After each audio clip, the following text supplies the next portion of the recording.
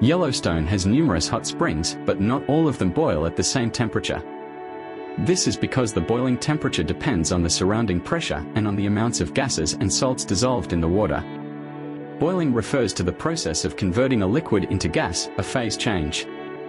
The temperature at which water boils depends on the surrounding pressure and on the amount of gas and salts in the water. As pressure increases, so does the boiling temperature. At sea level, where air pressure is 1 atmosphere, pure water with no salts or gas boils at 100 degrees Celsius (212 degrees Fahrenheit). In Yellowstone's geyser basins, where the elevation is higher, about 7,300 feet or about 2,200 m on average, and air pressure is lower, water boils at about 93 degrees Celsius (200 degrees Fahrenheit). Daily and seasonal changes in air pressure can also cause fluctuations in boiling temperature, but these typically vary by less than 1 degree. The temperature of boiling hot springs in Yellowstone is much higher than humans can tolerate, and falling into them could be lethal. Deep beneath Yellowstone Lake, the pressure increases due to the weight of overlying water. The hottest springs in the deepest part of the lake, at 125 meters (410 feet) below the water, have a temperature of 174 degrees Celsius (345 degrees Fahrenheit). Hot springs in the ocean are even deeper and under more water pressure, and, therefore, they have temperatures of up to 400 degrees Celsius (750 degrees Fahrenheit).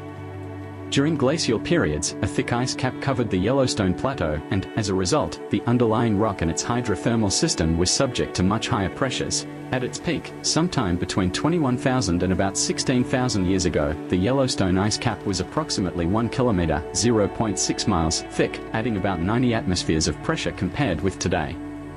The overburden pressure from the load of the ice cap caused the underlying hydrothermal system to boil at higher temperature than today at a given depth beneath the land surface. Loading the Yellowstone hydrothermal system with ice or lake water is similar to pressure cooking.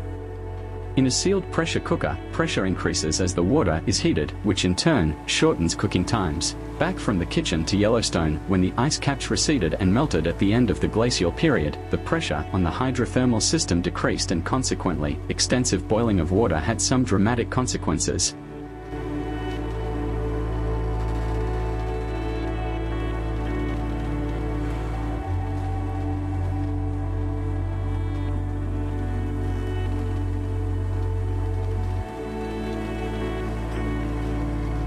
Another way to increase the boiling temperature of water is to add salt. The temperature needed to boil water will increase by about 0.5 degrees Celsius for every 58 grams, about 2 ounces, of dissolved salt poured into 1 kilogram, about 4.2 cups of water. Table salt consists of the mineral halite, sodium chloride, that, when added to water, causes the salt to break down into sodium and chlorine ions.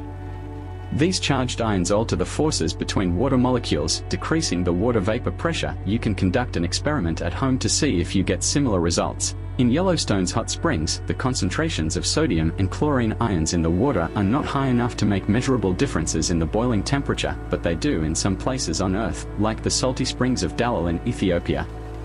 Another important process that resembles boiling is effervescence. This occurs when a gas of one composition bubbles out of a liquid of another. For example, some hot springs issue bubbles of carbon dioxide, CO2, a process that looks like boiling, but can occur at a much lower temperature. For example, CO2-rich water discharged at Terra Spring northeast of Madison Junction is relatively cold, about 60 degrees Celsius or 140 degrees Fahrenheit. Vigorous effervescence resembles the opening of a soda can when bubbly water with CO2 is released.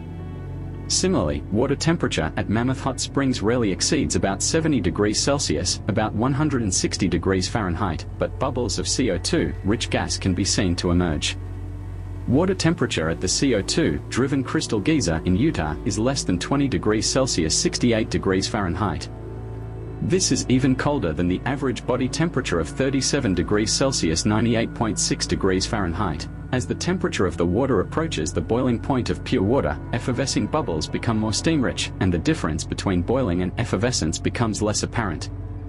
Carbon dioxide concentrations measured at the bottom of several hot springs in Yellowstone's upper geyser basin were also found to be high enough to reduce the boiling temperature of the water by several degrees C.